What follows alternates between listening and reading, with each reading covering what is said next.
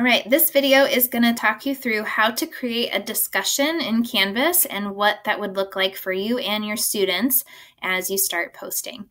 So if I want to add a discussion, I'm going to go to the module that I want to add it to, and I'm going to click the plus sign.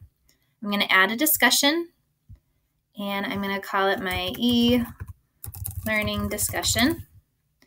And once that's added, I'm not going to publish it yet. I don't want students to see it, but I'm going to go in and edit this post.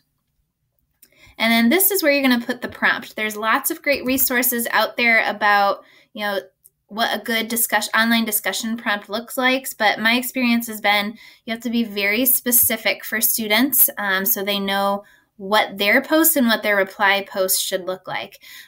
You can also stretch this out over the course of a week. So give students by Wednesday to do their initial post, and then give them another couple days to kind of look through people's posts and then respond to each other. So it's an ongoing conversation. So once you have the directions there, remember you can link to outside videos or articles or websites. You can add visuals, something from your drive to kind of get that discussion going as well.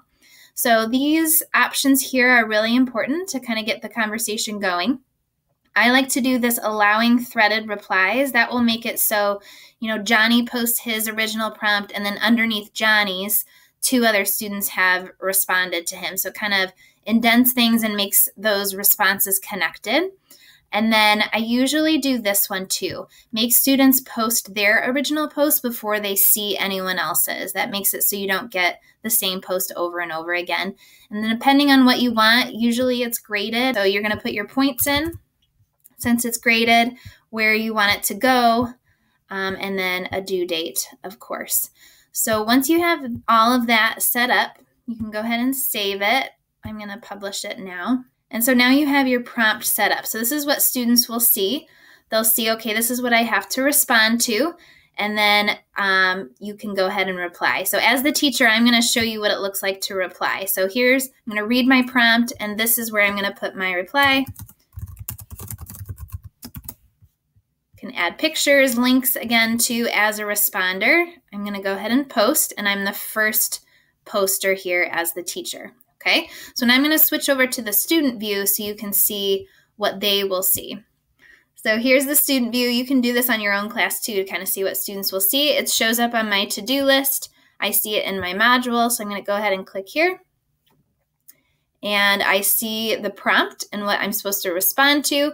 And notice how as the teacher, I responded to this, but I can't see that because it's only visible unless I've posted my original prompt.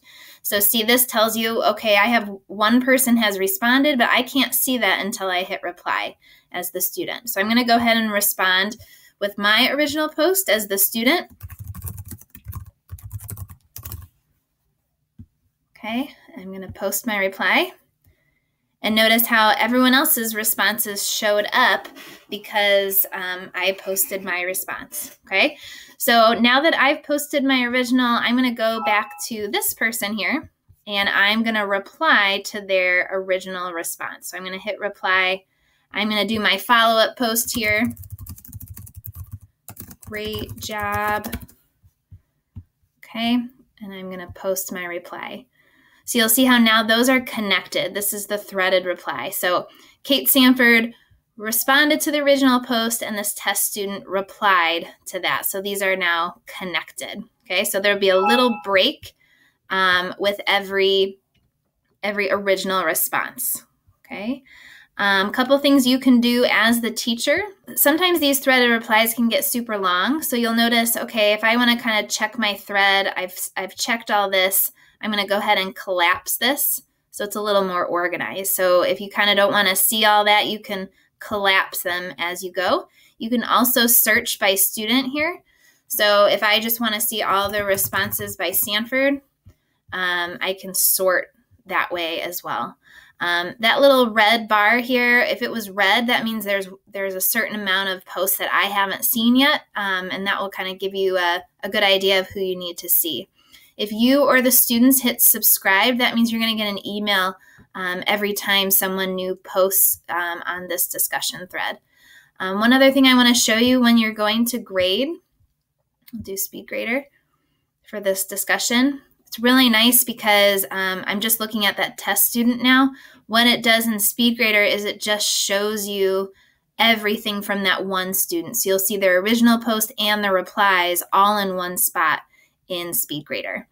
So that's what you should need to go ahead and get started with discussions in Canvas. Good luck to you.